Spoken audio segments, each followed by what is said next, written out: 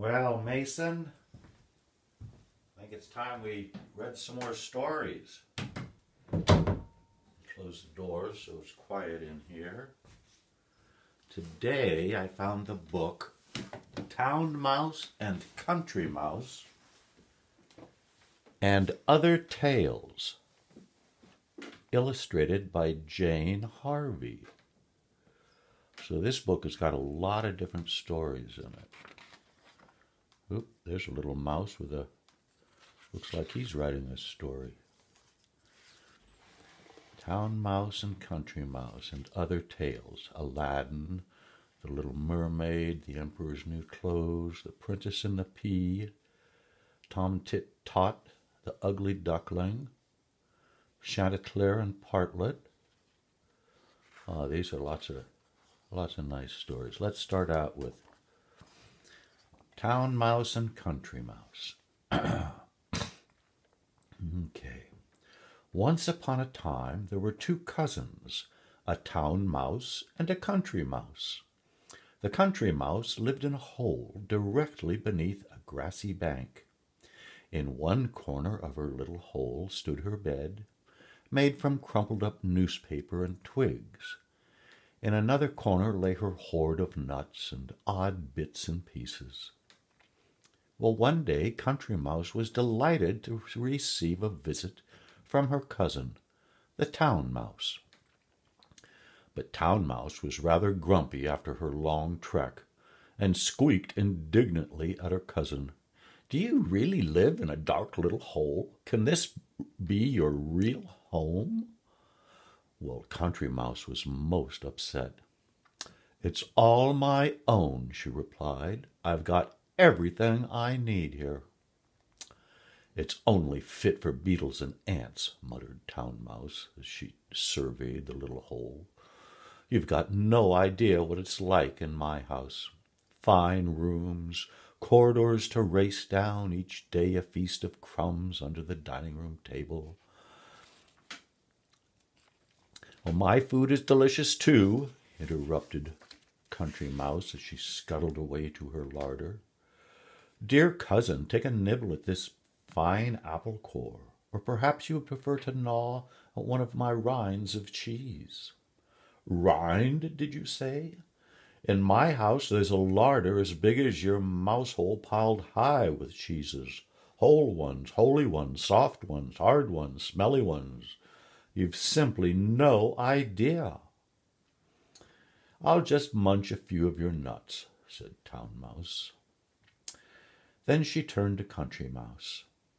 "Now listen, I simply cannot stay here a moment longer. You must accompany me, dear cousin, to my house, and you'll soon see how we mice really live." And off they set through the fields and lanes, and came at last to the town. "Ordinary houses," muttered Town Mouse as they scurried along. "Wait until you see my house." A short time later they came to a grand house, and Town Mouse led the way under the door, through the hall, and along the passage. Finally they reached the larder. That's like a pantry. Country Mouse's whiskers were quivering and twitching with excitement as she spied first a great smoked ham, and then piles of apples and giant cheeses. Country Mouse scuttled toward the cheese as Town Mouse squeaked, "Keep away! There's a trap that'll snap you in two. Scramble up on the shelf. It's safe up here." Well, suddenly the door opened. "Quick, hide! It's the cook!" whispered Town Mouse, and the two mice scurried behind a great jar of pickles. "Mice!" muttered the cook. "Puss, puss!" he shouted through the open door. "Catch those horrors at once, or there will be no supper for you." The door slammed shut, and the great Ginger Tom leapt onto a shelf. The two mice dived onto the floor to escape, and as the cat jumped down he could see Town Mouse's tail disappearing into a hole in the wainscot. But poor Country Mouse was not so lucky. She panicked and slithered this way and that, and the cat pounced on her, let her go, and pounced again. He drove her right up to the open hole, but as he lifted his paw, Country Mouse darted into the hole, safe at last. A few minutes later she peeped out, and saw the Ginger Tom lapping up his saucer of milk, and she bolted for the door. She squeezed under it and ran all the way home. She looked around her cozy little hole before snuggling down contentedly on her bed of newspaper and twigs. How much better was her own simple home than all the luxuries of town life. Yeah, that's a good story. Well, let's read another one. Let's read another one. That one wasn't quite so long. Let's see if we can find another one. Aladdin is kind of a long story. The Little Mermaid is kind of a long story. We can read those another time. Oh, how about The Emperor's New Clothes? Once upon a time there lived an emperor who cared about nothing but his splendid clothes. He had a wardrobe as big as a ballroom, and there he spent all his spare time.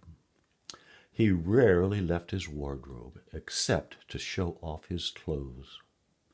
The emperor's wardrobe was famous all over the world, and tailors were always sure of finding a job at the palace. It was considered a great honor to add to his magnificent wardrobe. One day, however, two swindlers came to the emperor. Now, swindlers are cheaters.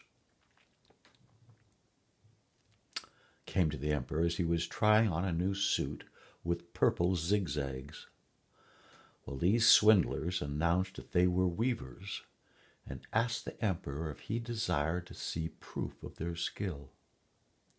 Apparently, they could weave the world's most beautiful clothes with astounding colors and marvelous shifting patterns. Not only that, but a suit of clothes made from their cloth would seem invisible to anyone who is dull or unfit for high office. Well, the emperor was dumbfounded at the thought of acquiring clothes that could also become invisible. Imagine, with splendid garments like that, I could easily discover which of my counselors are worthy of their office. The two swindlers were set to work at once, and the emperor left orders that they should be given as many fine materials as they wished, and what materials they demanded: the finest silks and velvets in every color of the rainbow, along with enough gold and silver thread to sew 100 suits. All of these materials the swindlers bundled into their own bags while they worked away at the empty looms. The emperor insisted that no one should disturb the weavers until they had finished, but finally he grew impatient and sent his wisest minister to inspect the room. As the minister entered the room, he saw the swindlers working hard at their looms, but as far as he could see, the looms were empty. "Do come closer," invited one of the swindlers. "Have you come to see how we're getting on?" Yes, stammered the poor minister. "The emperor himself has sent me." Well, on hearing this, both swindlers eagerly begged him to give them his honest opinion on the material they were weaving. The minister stared and stared at the loom, but he still could see nothing. "Why, I must be unfit for my royal office," he thought, much astonished. "I must never, ever let the emperor know, or he will dispense with my services and banish me to the country." So the minister smiled at the swindlers and assured them that the material was all that could be desired. And then he hurried off to inform the emperor that the fabulous new suit of clothing was coming on a treat. A few days later, the emperor again became anxious to see how his clothes were getting on. And this time he sent one of his most faithful chancellors. "My goodness gracious me," muttered the chancellor to himself as he entered the room. "These looms are bare." He peered through his spectacles at the empty looms, and he rushed out of the room and ran straight to the emperor to praise the material. "Your Majesty must make these wonderful men royal weavers," he declared. At this, the emperor became so curious that he decided to inspect the weavers himself. So, accompanied by several court officials, he marched through the palace until he reached the weaver's room. He strode forward, impatient to see his new clothes. But the emperor himself could not see anything on the looms. "Oh, this is tragic," he moaned to himself. "What shall I do? If I admit in front of all my officials that I can see nothing, I will be the laughing-stock of my kingdom. Oh, how unfair life is!" And the emperor almost burst into tears in his distress. But then he thought that nobody would know how unfit he was to be emperor if he let them think that he really could see the clothes. "Breathtaking, astounding, magnificent!" he cried out. "Such originality! How do you feel about them, my friends?" he asked his silent officials. "Exquisite," murmured one of the chancellors. Everyone looked at the looms, but not a single person was brave enough to admit that he could see no cloth. "I shall wear these clothes in the great procession next week," announced the emperor grandly. "All my people will be overjoyed to see me wearing them at last. They are the talk of the kingdom." So that week the swindlers sat up late every night, pretending to complete the clothes. All day they cut and sewed, snipping at thin air and sewing with threadless needles. Every visitor heaped praise on the work of the swindlers. And at last the day of the procession arrived. The sun was shining brightly, and at 6 o'clock in the morning the streets were already lined with impatient people. The emperor hurried to the swindlers and asked if the new clothes were ready. "Why, yes, indeed, your Majesty," replied the swindlers. "They are here, waiting for you to put them on." "Well, yes, thank you," stuttered the emperor, still hardly able to believe that the clothes were invisible to him.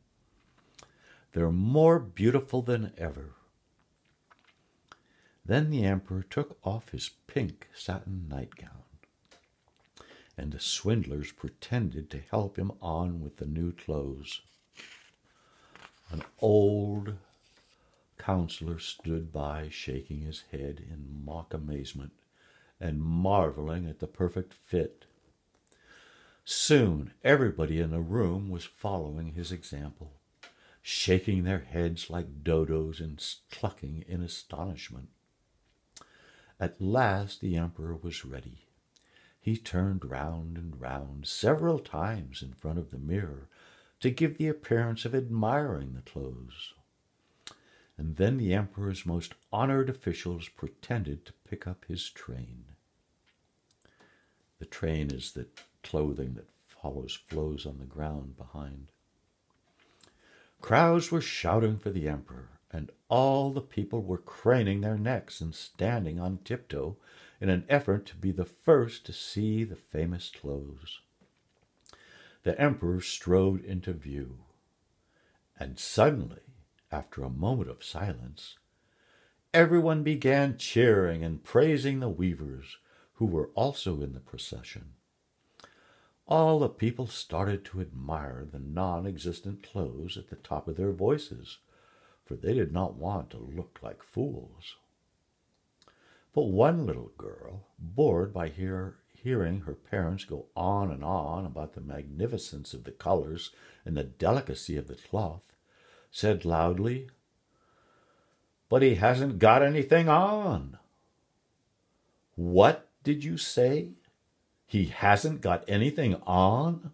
Why, you silly little girl, of course our emperor has got something on," gasped her father. "Shh!" hissed the girl's mother. "The neighbors might hear." But the neighbors had heard, and gradually the girl's words were whispered among the crowd, until everyone had heard them. Finally, all the people cried out together, "But the emperor hasn't got anything on." And the emperor heard them clearly and realized how he had been tricked. Furiously, he turned on the swindlers, but they had slipped away. "Ah, there is nothing for it," he thought miserably. "I will simply have to go through with the procession now."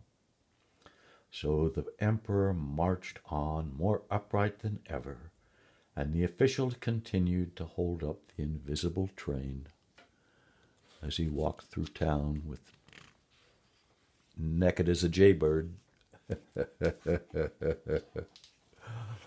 That's pretty funny. There's a lesson to be learned in that story. I'm not quite sure what it is. Maybe your mom and dad will figure it out. I think that's enough for right now.